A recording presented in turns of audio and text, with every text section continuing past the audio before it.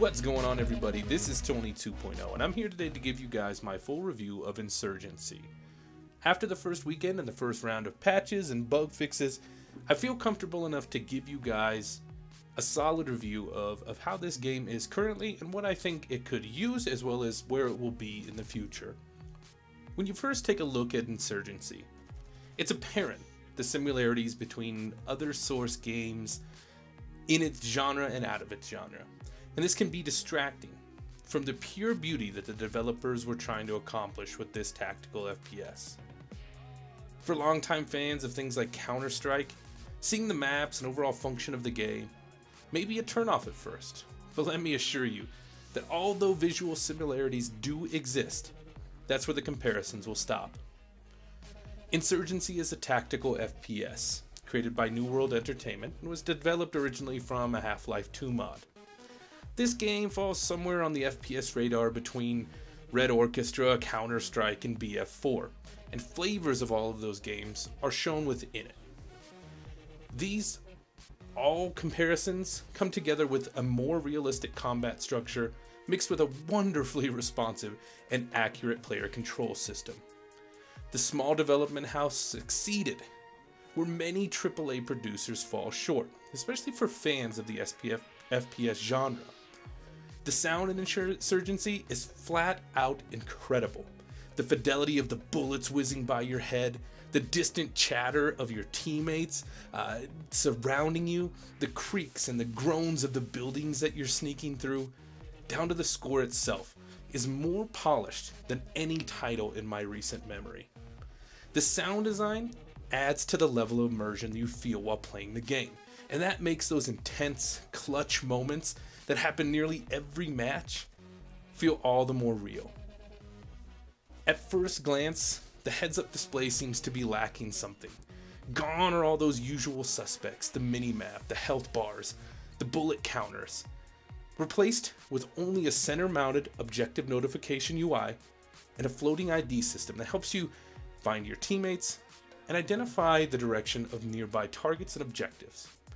10 minutes into this game, you forget about what you know about current generation FPS games, and your connection with the point of the game begins.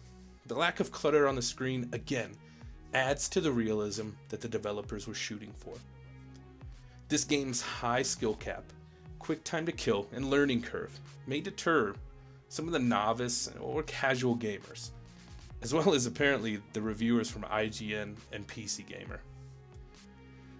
This game is simply unforgiving, and it puts a premium on your gun skill as well as objective play, versus how quick can I get to my next kill streak or into the next vehicle.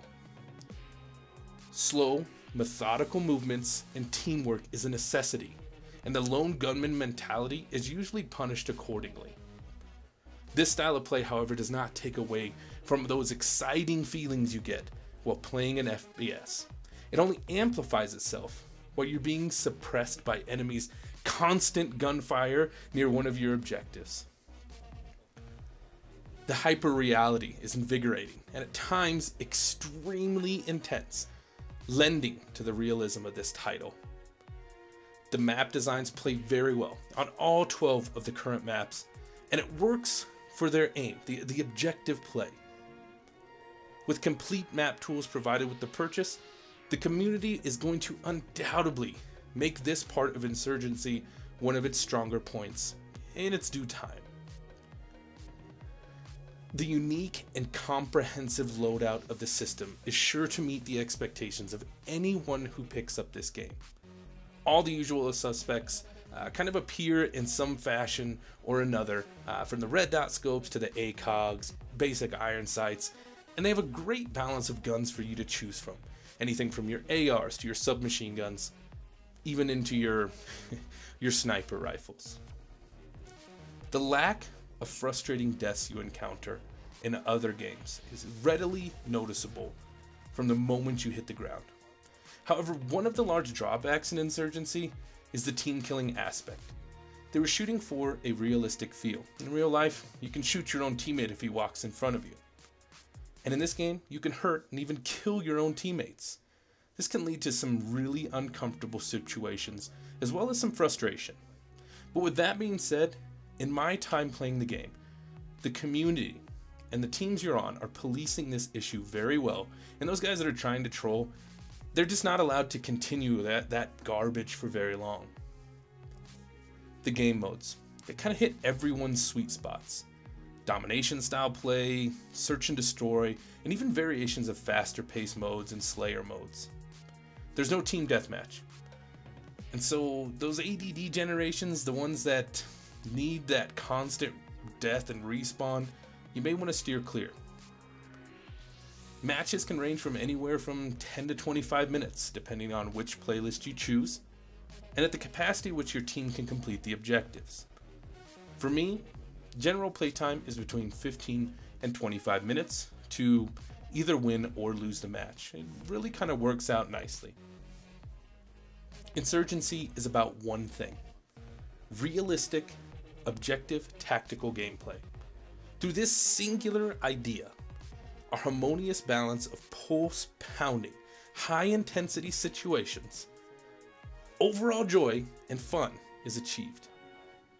The moments of sheer terror when you are the last man standing, to the excitement you feel while capping a firefight point under heavy enemy fire, your whole screen shaking and vibrating, and everything that you want to feel is there. It's welcome in my gaming rotation any day. Without fail, this game will keep you guys yearning to go get that next objective, smoke out the insurgents, destroy the enemy caches for hours and hours. Let's break it down and let's get into the good parts about this. They have a very caring and attention to detailed group of developers. They're very vocal on Twitter with their community. They listen to all of the things that we're saying, and they're trying to get them fixed. A patch within the first 48 hours is a fantastic sign that they are in this for more than just the quick 100 or 200 grand they're probably going to make off this game. This game has a beautiful sound design, fantastic player control, a sound map design. The overall game structure is amazing, and the lack of BS moments, those lacks of the rage-inducing deaths, is fantastic. Comprehensive game modes to fit all objective players' needs. This is just a well-polished FPS game with tons of potential, and possibly a future in the competitive scene. Let's get into the bad.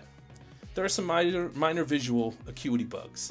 There's this purple haze that can pop up here and there, and they've been told and they're trying to fix it. There's a crashing issue, especially when you are running antivirus software. Lack of controller support, and lack of multi-monitor support. The multi-monitor issue, one of my buddies who runs 3 monitors wanted to spread it all out, and he was having a lot of issues with crashing. There is a small issue still with the balance of explosives as well as the shotguns. Part of this is due to how they have structured their kill structure, the way that damage is distributed. Mainly the big annoying thing about it is somebody can throw a C4 into a room and literally kill everybody on other side of walls, and it can be annoying. It really hasn't been too big of a problem yet.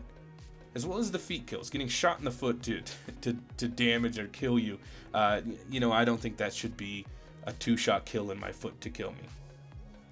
There's also a very small map sample right now, only 12 maps, and not all of them are in each playlist, I don't believe.